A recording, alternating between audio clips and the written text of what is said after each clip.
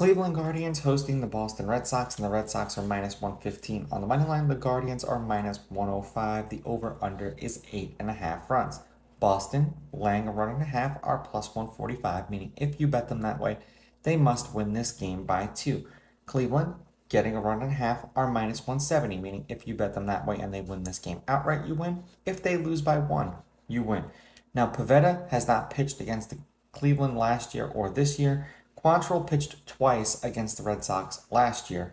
7 innings, 2 runs, 1 earned. They lost that game 5-3 in 10. 6 innings, 5 runs, 5 earned. They lost that game 8-5. Now the Red Sox are 7-7 this year when Pivetta is on the mound, and Cleveland is 5-7 when Quantrill is on the mound. The Red Sox are on a 4-game winning streak, and they are 19-15 on the road this season. Cleveland is on a 1-game losing streak, and they are 16-10 at home this year. Head-to-head, Cleveland's on a 1-game winning streak. The Red Sox are 6-4 against them in their last 10 meetings. The road team is 6-4 in their last 10 meetings. The underdog getting a run and a half is 7-3, meaning they either won the game outright or it was a 1-run game.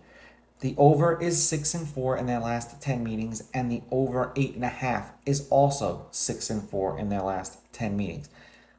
Considering that both of these pitchers' ERAs are around the same thing, I'm going to go Boston with the money line, Cleveland with the runs, and the over. Let's see if the numbers are right. Let's see if the numbers are wrong. These are just my picks. If you disagree, go with your gut. That's always the best thing to do.